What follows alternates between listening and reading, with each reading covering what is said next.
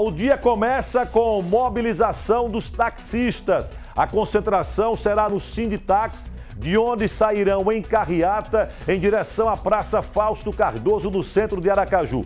O objetivo dos taxistas é chamar a atenção para as dificuldades enfrentadas pela categoria por conta dos motoristas de aplicativo, o famoso Uber, que é o mais famoso deles, e do transporte clandestino. Quem está lá agora no Sindicato dos Taxistas é a repórter Aline Aragão, a quem cumprimento, desejando uma ótima semana. Bom dia, Aline.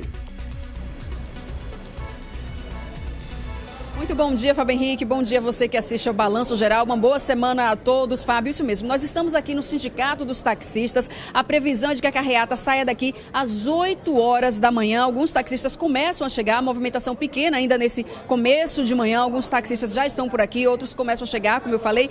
E eles vão sair daqui para uma grande concentração, Fábio Henrique, lá na Praça Fausto Cardoso. E aí a gente espera, né, que 8 horas, que é a hora que vai sair daqui, vai ter aquele tumulto no trânsito. Então, atenção, condutor que está saindo de casa, que vai levar o filho à escola, que está indo ao trabalho, é esperado aí um tumulto no trânsito de Aracaju. Gerson Ferreira, presidente do sindicato em exercício, está aqui comigo. 8 horas, então, saindo do sindicato. Bom dia.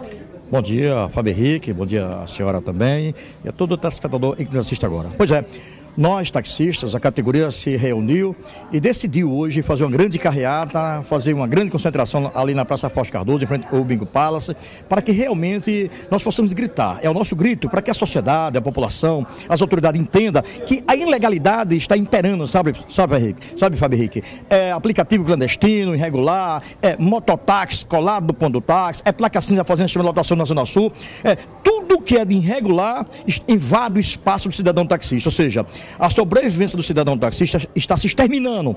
O taxista sai de manhã para trabalhar, volta à tarde com uma ou duas corridas. O taxista agora já está dando 30% do taxímetro, já iniciou. Ou seja, a categoria deu um passo para trás, para que a sociedade entenda, para que as autoridades entendam que o taxista ele é legalizado, ele precisa sobreviver dentro da forma da lei. E no que diz respeito à carreata hoje, as autoridades foram informadas. Informamos ao comando da capital da Polícia Militar, através de ofício, informamos a SP, a Secretaria de Segurança Pública, informamos a CMTT, que acredita que depois muito vai estar aqui. A nossa intenção é conservar a direita, a esquerda livre, com a CNTT acompanhando. A categoria, os taxistas, sindicato, não tem o menor interesse em que a população venha sofrer com isso. Ao contrário, nós queremos e precisamos cada vez mais do apoio da população. Qual vai ser o percurso dessa carreata? A categoria, no momento que estiver aqui, ela vai decidir se vai aqui pela Tancredo Neves, pelo Detran, Hermisfonte, Barão do Maruim, Bingo Palace. Ou se vai aqui pelo desembargador Mainá, na Maranhão Someron, pelo a Canal do Ceasa, Coelho Campos, Lotação, Capela, Bingo Palace. Ao chegar aqui a categoria vai decidir realmente por onde vai ser o nosso caminho. A gente observa que alguns taxistas começam a chegar, a movimentação ainda é pequena, acaba de chegar mais um, mas quantos são esperados? A nossa expectativa é levar 1.000 taxistas para as ruas hoje. 1.000 taxistas. Agora eu quero chamar a atenção dos amigos taxistas. Nós só vamos ser respeitados, as autoridades só vão nos respeitar no dia que, democraticamente, dentro da forma da lei, a categoria provar que está unida e é um por todos e todos por um. A carreata termina na Praça Fausto Cardoso, Fábio Henrique, onde vai acontecer um grande ato da categoria. Lá vocês vão parar e vão fazer discursos, como vai ser? A categoria vai usar os microfones dos carros de som para dizer às autoridades, gritar, dizer às autoridades, dizer à população o que está passando, como está vivendo. Esperamos que as autoridades ouçam o grito, os anseios do pai de família que é legalizado.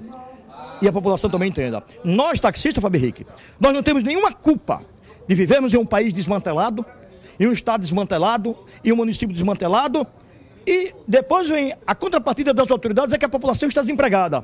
Nós também somos população. Nós já estamos desempregados.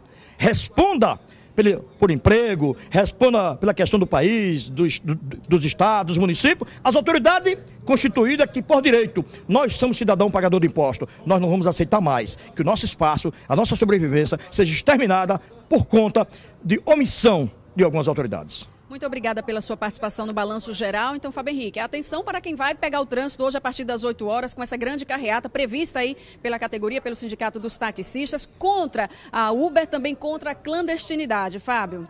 Ok, obrigado, Aline, ao vivo. Agora são 6h53, Aline ao vivo, direto do Sindicato dos Taxistas. E taxista Gerson, e parabéns a ele, eles vão fazer o ato. Eles querem fazer o protesto, mas vão usar apenas uma faixa da pista para que a outra faixa fique liberada para o trânsito, né? Mas se você que está acompanhando agora o Balanço Geral puder evitar o centro da cidade na manhã de hoje, é melhor, porque vai ter manifestação e muitos taxistas vão participar.